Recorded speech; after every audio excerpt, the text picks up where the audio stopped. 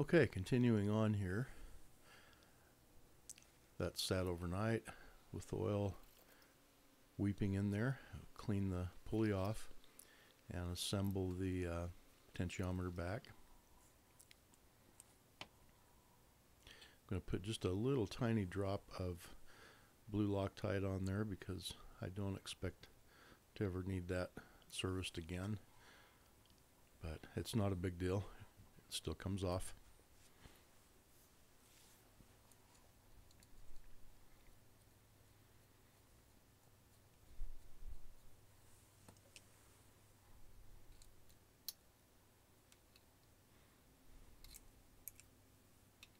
Snug it up.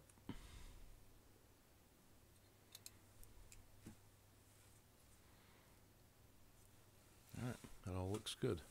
Put the fork back on it. Sometimes these have a tendency to break.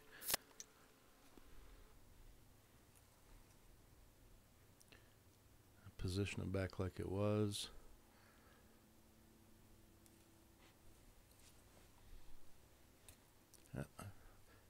I think I had it off one cog there. I'll do it again.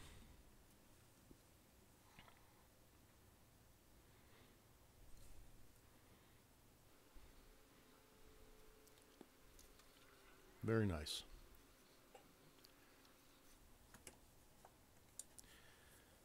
I didn't do the inside bearing on that control motor because they are not that hard to find, and they really don't do a lot of work, so I don't worry about those too much. If I do need to replace them, I can. And I just marked that the old potentiometer was good in case that ever has to get me out of a jam. I know it's still functioning.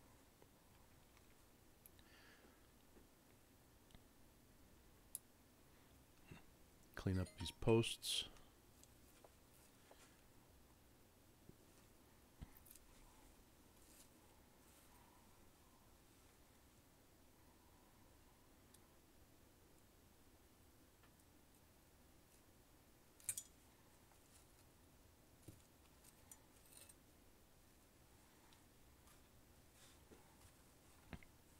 This is one of the other reasons I don't like to wrap the wires around the solder lugs and twist them, because when you do take them off and they've frayed, yeah, you end up with strands in there, and the strands bridge the gap, and it's always a mess.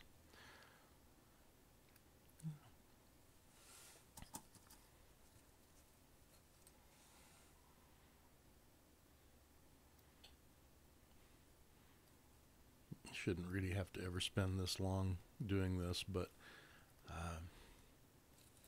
that's the reality of it. Alright, let's speed through this part here. Still some more work to clean that up.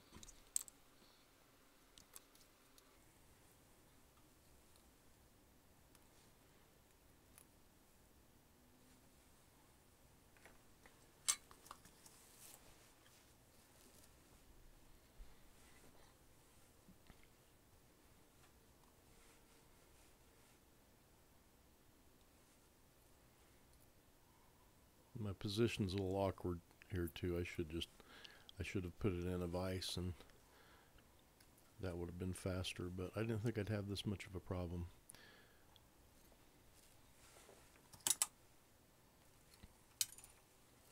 One more little drop there, I think, and then I got it.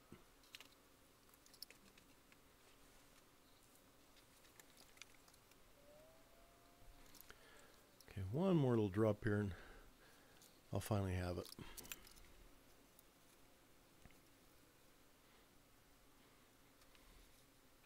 It has to be done.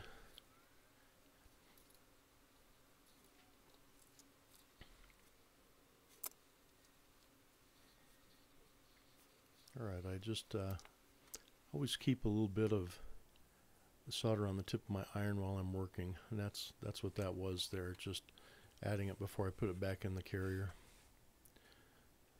Helps them last a little bit longer. A little bit of lubricant on the inside of the fork.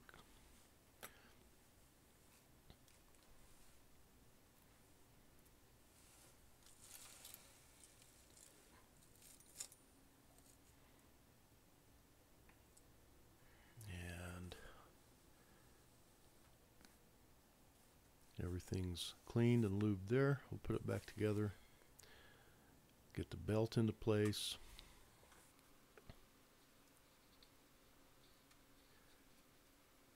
Put those motor wires back on. Prepare them. Yeah. Get these prepped. Tin them.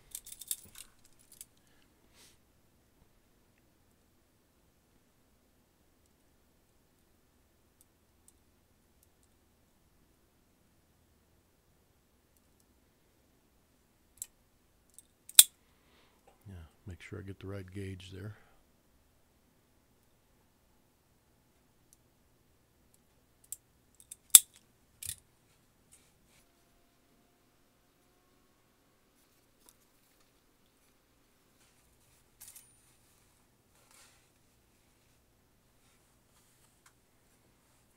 Okay, I'll put just a little tiny drop of solder on again, or I mean flux on again. Just on the tip there. I'm trying not to get any too far back.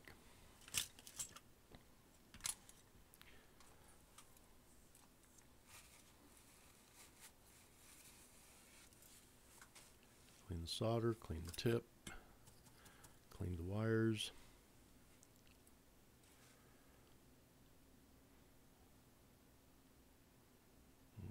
Just out there on the end, staying away from the insulation.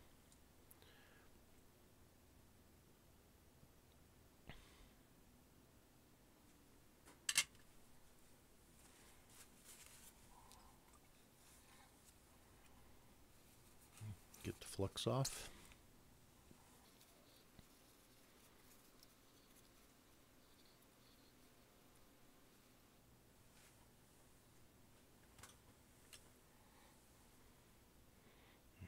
Put just a little hook on the end there.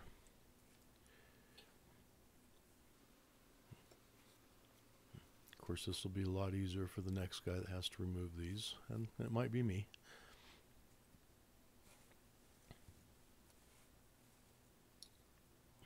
Oh, had a little bit of the old wire stuck on there.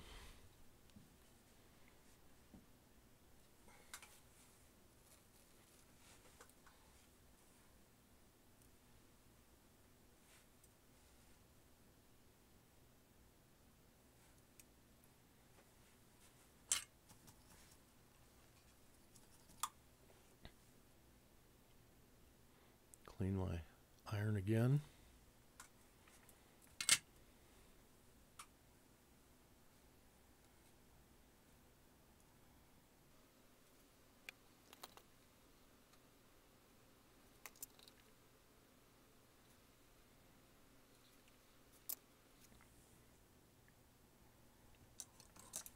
All right. Let's scrape a little bit of that off of there. Let's put her back together.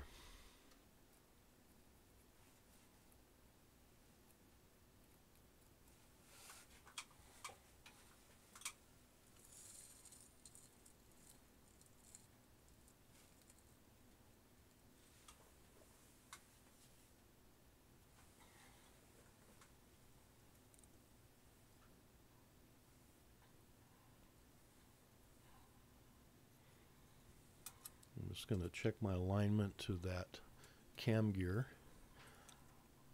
Make sure my position's good there.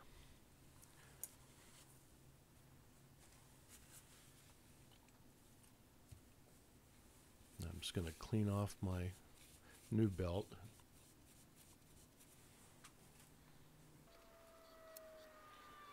Try to be really careful here not to get any of the grease on that belt. I don't want to have to go back and clean it. I will if I have to, but if I'm careful, I can just slip it around the pulleys and not have it touch any of the lubricant. Yes, there it is. Just get it started.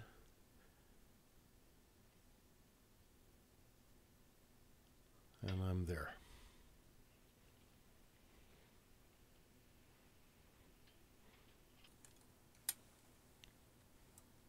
I got lucky this time.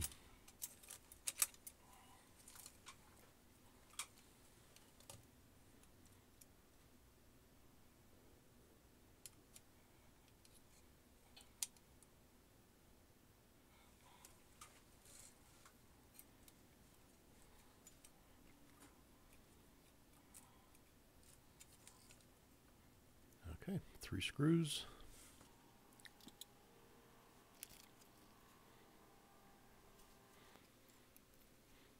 And there it is.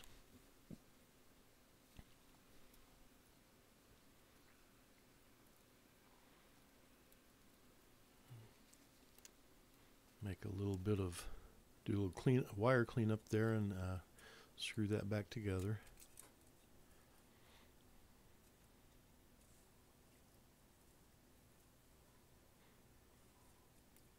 This had already been obviously taken apart before, and so I'll go back and tie these wires after I test everything and make sure it's okay.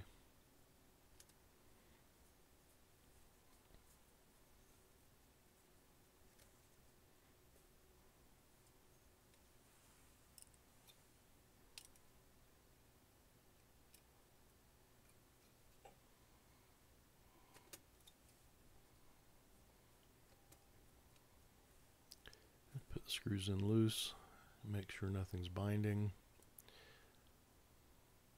and then tighten them up.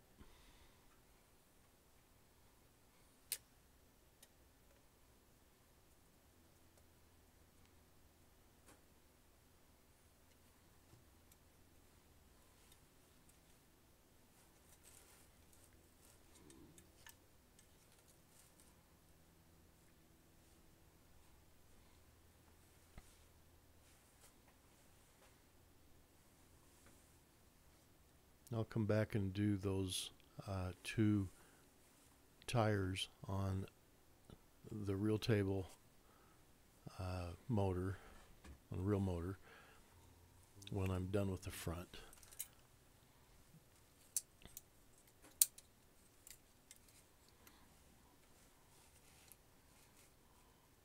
And we'll start the process of servicing the front, the tape side mechanicals.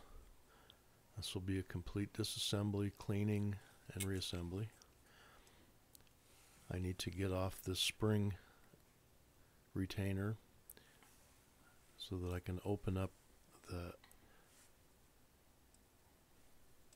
cassette holder and get it out of my way.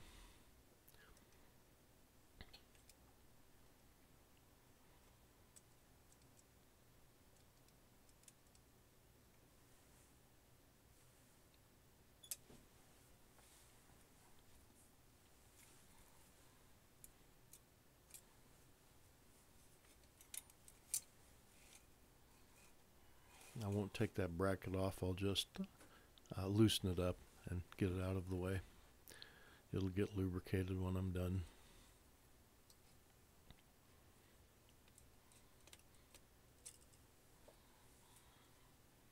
Just 1 screw there, and then loosen the other one up and just pivot it.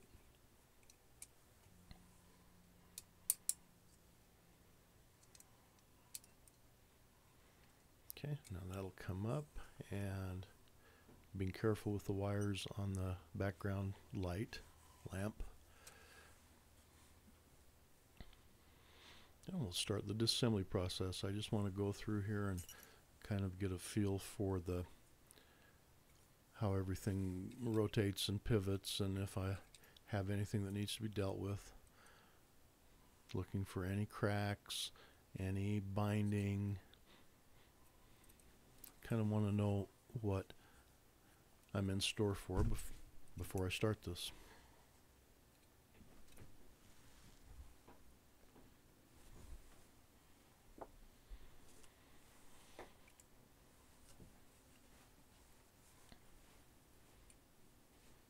let's get that spring retainer off of the take-up spool.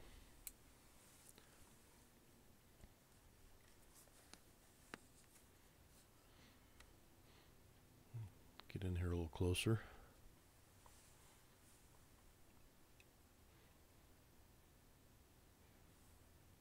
That's a little bit big of a screwdriver. I need to get my little tiny one.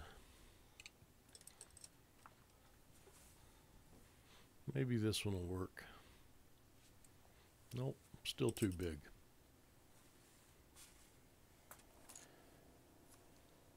Where's that little tiny one?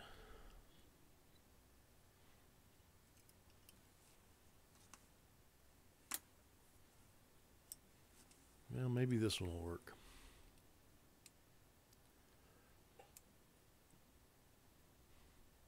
Nope, I don't like that one either.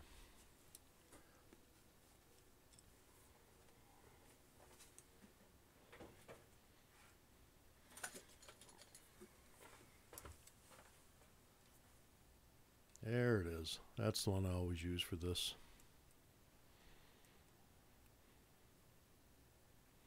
Just perfect size to get under there, and just get that started and it'll pull right off.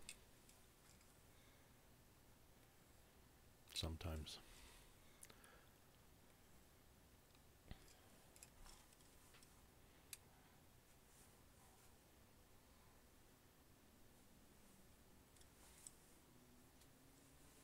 I have no idea where to get those, so I'm very careful to make sure they don't disappear on me.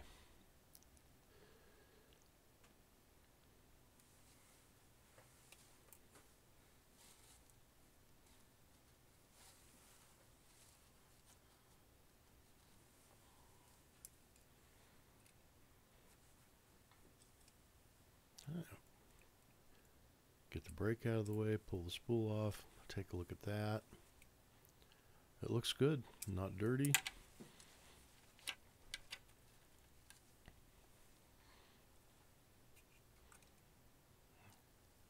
at this one. There's a little washer there. It came off with the spool. On the other one, the washer's still on the shaft. And you don't want to lose those either. So I'm going to remove that and then just keep it with the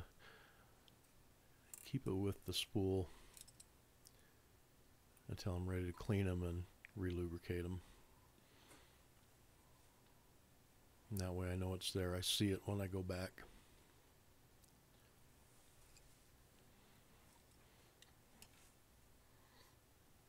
Alright, let's remove the sensor, get it out of the way so I can get the hub off.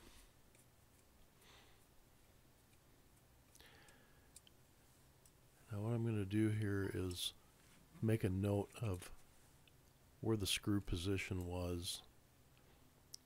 It's right there, and I want to put it back in that same spot. That's a slotted adjustment, and I just want to make a note of it just like that so I know exactly where to put the screw back when I put it back together. I don't have a spec for the distance that that's supposed to be away from that magnet. It probably doesn't matter a lot, but I just want to get it the same way. Retainer off of that, and then there's another very thin washer there. Make sure I'm able to put that one back. Whoops, that magnet came off there. That's the first one I've seen come apart.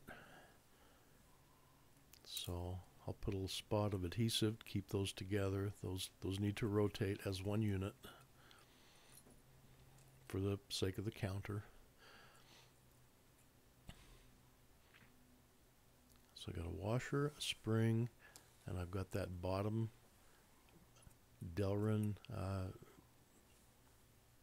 part there, and then another washer underneath that. And I want to make sure I get that order correct. And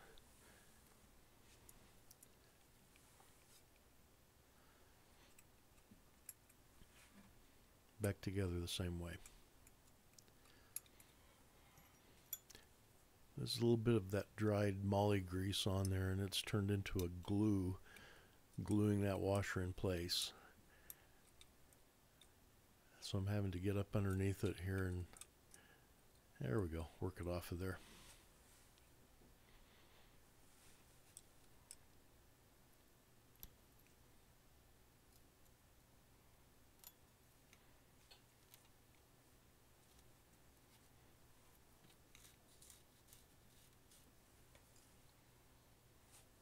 Keep everything in order. All right, let's take our brakes off.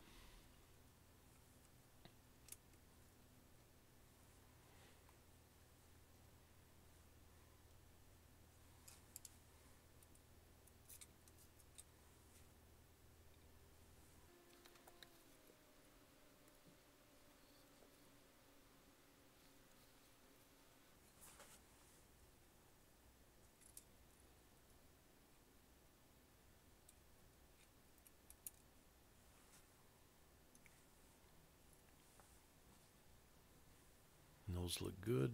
Nothing cracked there, nothing broken, nothing excessively worn. So I'm happy with those.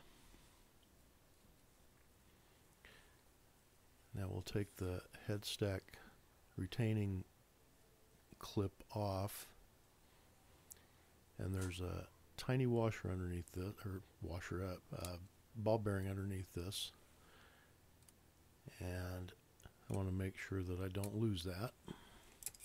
Underneath the spring, not the retaining clip, but this spring that holds down the whole head stack assembly.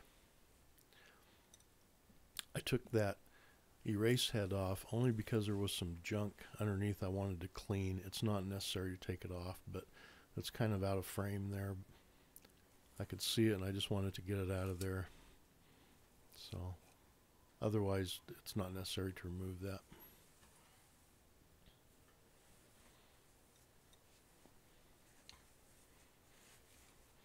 Oh, and I see that's missing its retaining clip there. So we'll have to get one of those. Who knows how long that's been like that. It's operated without that clip on there. There's another one underneath it. This is a little bit larger size. Holds this bracket down.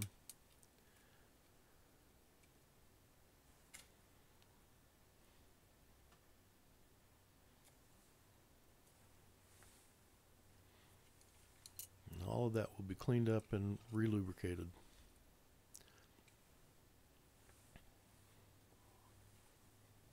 Alright, let's take this head cover off.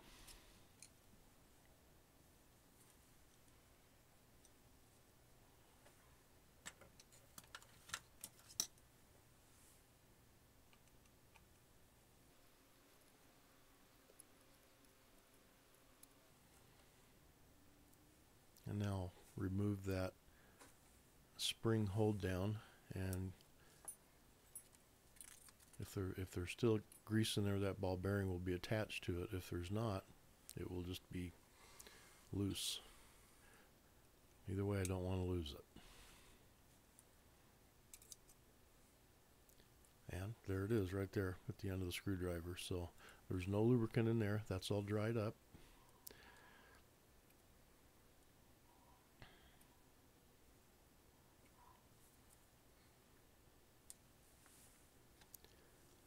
So this head stack is mass coupled to the housing by these 3 ball bearings. I gotta take the little spring off.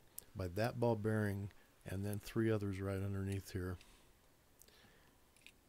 And that both pivots the assembly up and down into the tape and out of the tape, but it also mass couples that assembly to the chassis. And so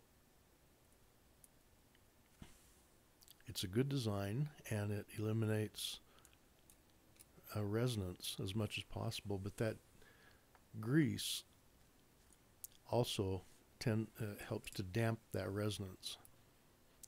So it's actually a really important thing to get this back to a factory condition. And it's dirty. You can see all the moly grease is dried up, and it's dirty, and that tape dust and everything that gets in there. So you want that to be nice and clean and relubricated. I'll remove this tape guide just to give me access to the bracket. It doesn't need to come out, but it makes it easier.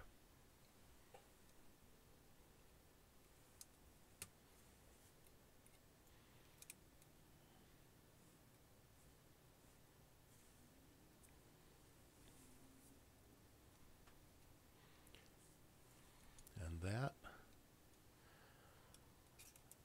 pops out. And that's it. And we'll continue on the next one.